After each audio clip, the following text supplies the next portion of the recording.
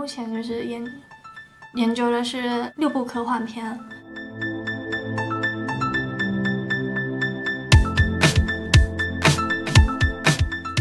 我学的是科学教育，然后在这期间呢，我做了挺多科普传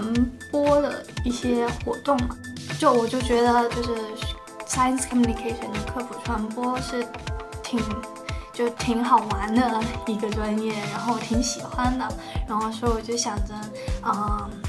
在读这么一个专业吧，就是在研究生的时候 ，CPAS 里面还是有挺多课程可以让你上的。然后我觉得他们这里的课程都挺好玩，就是课堂的那个活动啊也很丰富。反正就是总体而言，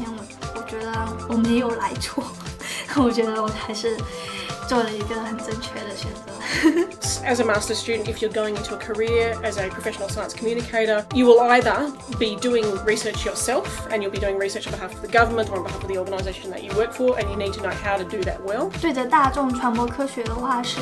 最好就不要用一些专业术语去讲解啊，或者说去跟大众沟通。那为什么我们能在那个科幻片里面看到这些专业术语的出现呢？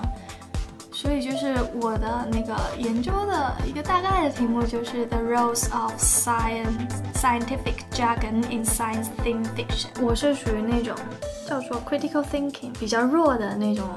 学生，我就觉得做这么一个 research project 的话，就是对我这方面的能力不断的强化，特别是就是在你写你的那个文章的时候，你写就是你每一个句子你都要慎重的考虑，就是它的合理性。然后还有就是说你遇到这些问题的时候，你能用什么方法去解决。然后就这一个的话，我觉得其实对之后的就是做 science communication 这方面的工作也是有帮助的。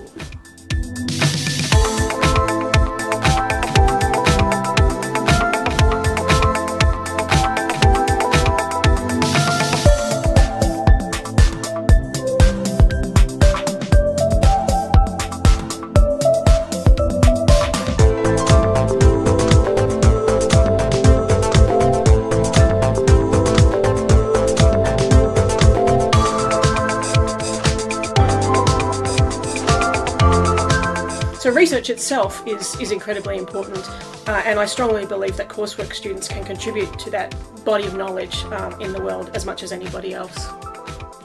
If you are interested in science communication, it's a good choice for you to come to CPAS to study this major because the courses here are quite interesting and you will never regret your choice.